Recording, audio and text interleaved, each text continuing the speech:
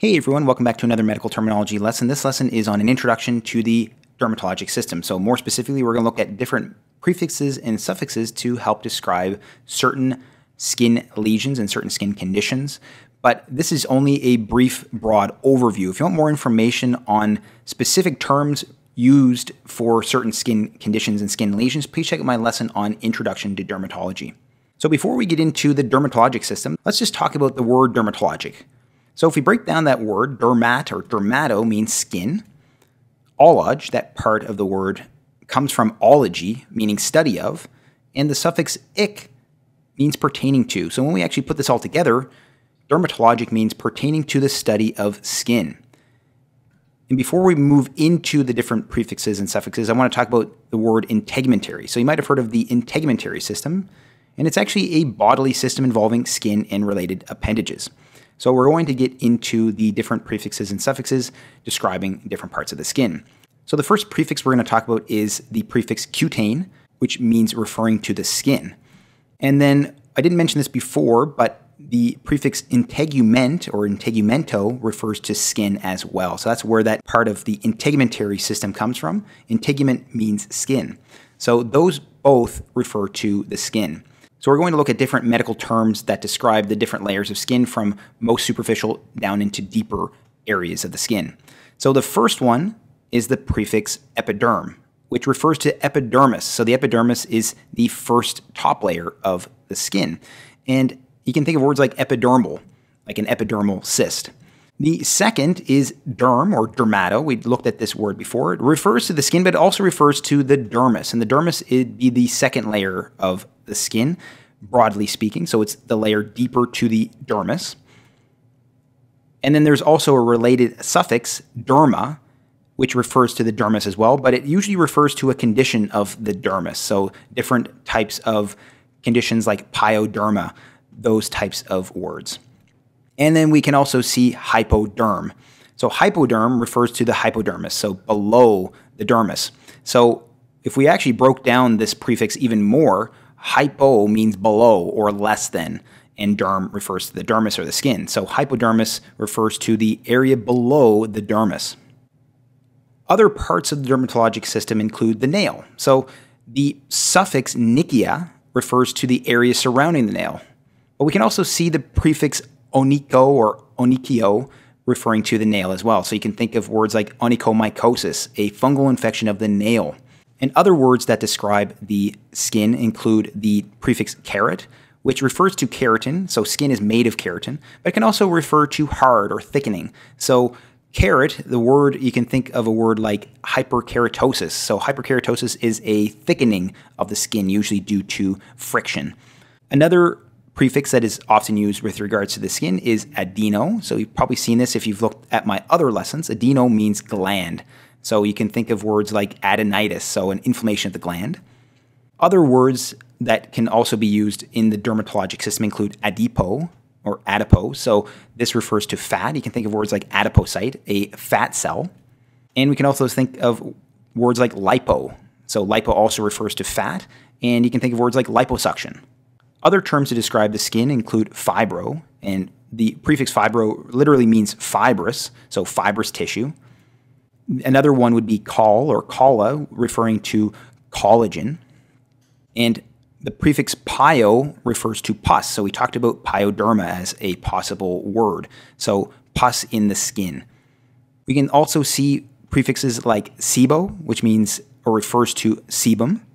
Another prefix that can be used to describe a skin lesion more specifically is the prefix bull, which refers to bulla. Bulla are fluid-filled raised skin lesions, and you can think of a medical condition known as bullous pemphigoid. So bullous pemphigoid is a skin condition that has bulla. So again, fluid-filled raised lesions. And then another prefix you might see is vesicule, which refers to vesicles. So you can think of things like herpes as a possible associated medical condition with this term. And some other medical terms that can refer to conditions include edema or edeme, which refers to fluid-filled or swelling. So you can think of edematous, so a part of the body or part of the skin that is swelling, fluid-filled. Another prefix is cellule, and cellule really means cell, but it really refers to a skin condition. And you can think of medical conditions like cellulitis. So itis meaning inflammation, so inflammation of really cells, but really it's a skin condition. And then another word you might see with regards to other dermatologic conditions includes tinea, and tinea really refers to a fungal infection. So I just wanted to add that here for completeness. And it's also important for describing skin lesions and other skin conditions, we need to use colors. So you've probably seen these in other lessons, but I just want to quickly go over them. Erythro or eryth means red. Melano means black, so you can think of melanocyte. Xanth means yellow, so xanthoma, a yellow deposit of cholesterol, usually around the eyes. Jond means yellow, and you can think of words like jaundice. And the prefix cyano means blue, so you can think of words like cyanotic or cyanosis, so when the skin appears blue. So I just wanted to quickly go over those as well. If you want more information on different colors, please check out my lessons on those topics. So again, we learned about some of the prefixes and suffixes we can use to describe certain skin conditions. So we talked about words like pio, referring to pus.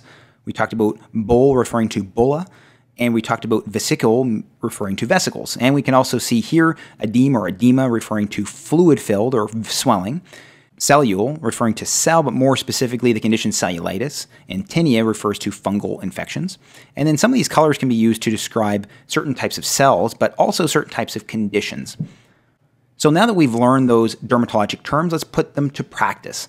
So the first word we're going to look at is paronychia. So if we break down the word, prefix para means nearby. So this would have been learned in a basics lesson. And the suffix nychia, we learned in this lesson, refers to an area surrounding the nail. So paronychia means nearby the area surrounding the nail. That's what paronychia means. So when you actually look at a finger, and the paronychia is actually the area on the sides of the nail. The next word we're going to look at is subcutaneous. So again, we break down the word. The prefix sub means below, and the suffix cutane or cutaneous means referring to the skin. So when we put this together, subcutaneous means referring to below the skin. So the subcutaneous layer is often below the dermis or hypodermis. And the next word we're going to look at is erythroderma. So we break down the word erythroderma. So erythro refers to the color red, and the suffix derma refers to the skin. So erythroderma means a reddened skin. So it's actually a condition where we can see a reddened skin, erythroderma. So again, paronychia, we're breaking it down, para meaning nearby, nychia, area surrounding the nail. So it's nearby the area surrounding the nail. It's literally what that means. Subcutaneous, sub meaning below, cutaneous meaning referring to the skin. So subcutaneous is referring to below the skin. And then erythroderma, erythro meaning red, so you can think of words like erythrocyte, so red blood cell, and the suffix derma meaning skin, so erythroderma means reddened skin. So that was a quick lesson on medical terminology with regards to the dermatologic system. If you want more information on dermatology, please check my lesson on Introduction to Dermatology. And if you haven't already, please consider liking, subscribing, and clicking the notification bell to help support the channel and stay up to date on future lessons. Thank you so much for watching, and I hope to see you next time.